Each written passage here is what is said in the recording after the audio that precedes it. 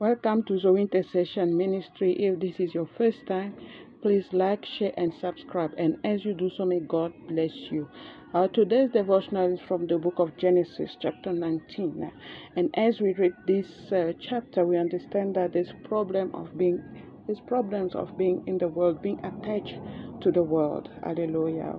As the people of Sodom and Gomorrah gave into their lust, they acted in flesh and did not depend on God. They did not depend on God. As you read the chapter, you'll understand that these people were so worldly.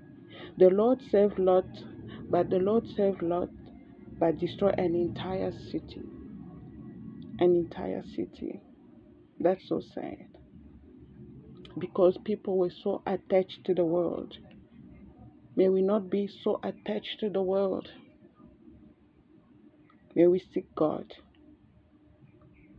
In many ways, our generation, like Sodom and Gomorrah, continue to give into the temptation and live in flesh. Yes, that's what we see now.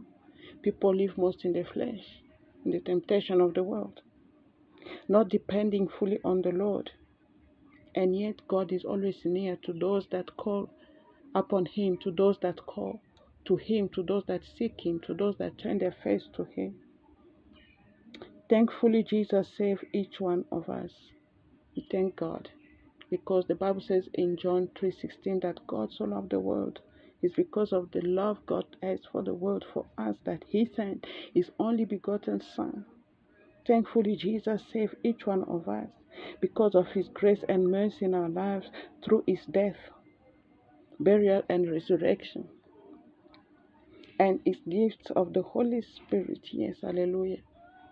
The gift of the Holy Spirit. Today, let's give thanks for the grace and mercy of the Lord.